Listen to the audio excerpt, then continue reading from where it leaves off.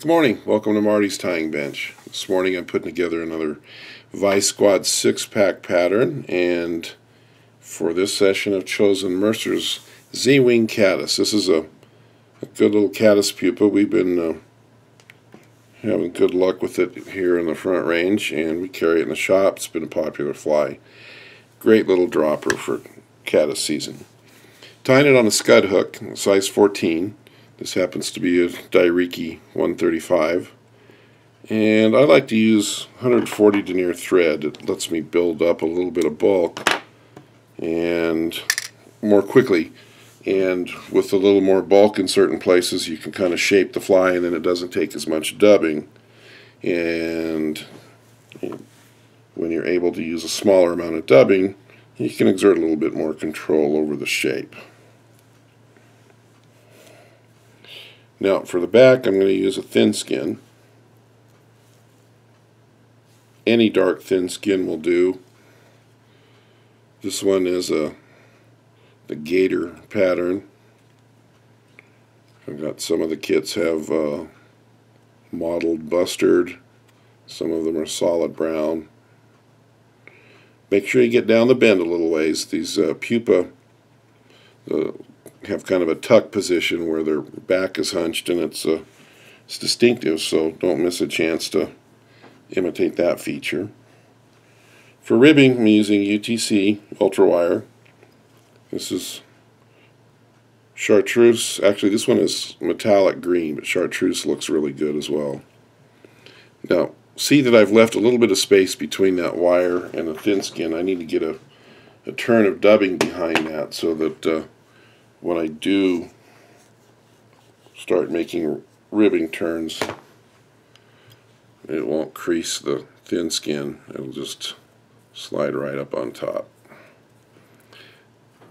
Now for dubbing you can use just about any caddis color. I like the ice dub type dubbings. I'm picking out an olive. I also tie these in yellows and a few of them in orange. Now here's where I've built up the back of the abdomen a little bit with my 140 denier. Now the back end of these caddis pupa are bigger than the front, so it's kind of a reverse taper. So I go ahead and build a little bit of a ball in the back and then dub towards the front, creating a little bit of a taper.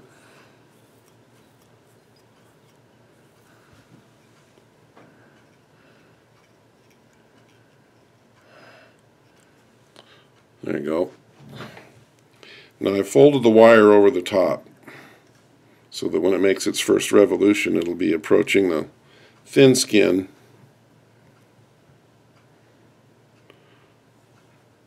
from the side, and you'll see how it jumps up a little more easily. Pull your scud back, your ThinSkin over the top.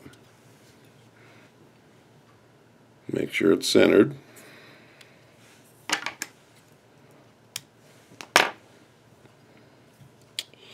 And here you go. When I make my first turn of ribbing, I don't need to jump it up onto the ThinSkin from the back side. I'm doing it from the side, so it makes it nice and neat. Now I move my wire forward a little bit, so when I make this next ribbing, you notice it's not in a spiral. I'm trying to make them parallel.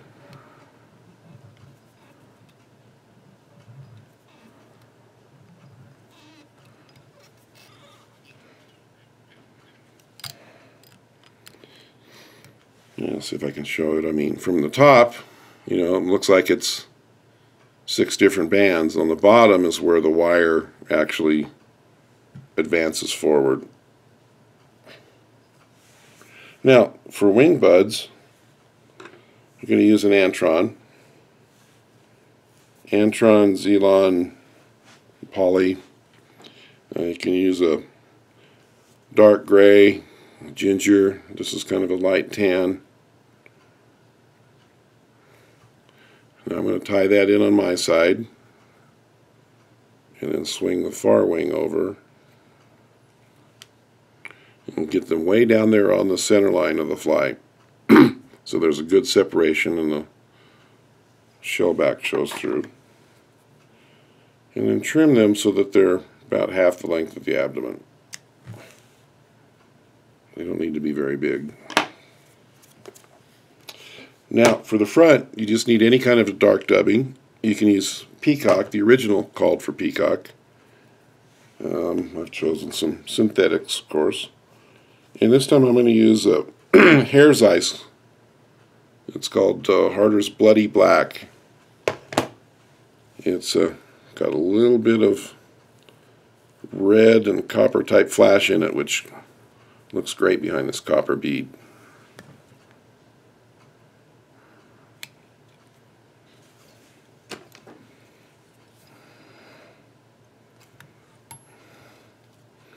And sometimes your bead gets stuck off center with all of the thread wraps in front, so make sure your bead's centered, get a good whip finish. I like these to be shaggy, but you can trim it up a little bit if you want. So there you have it, Mercer Z-Wing Caddis.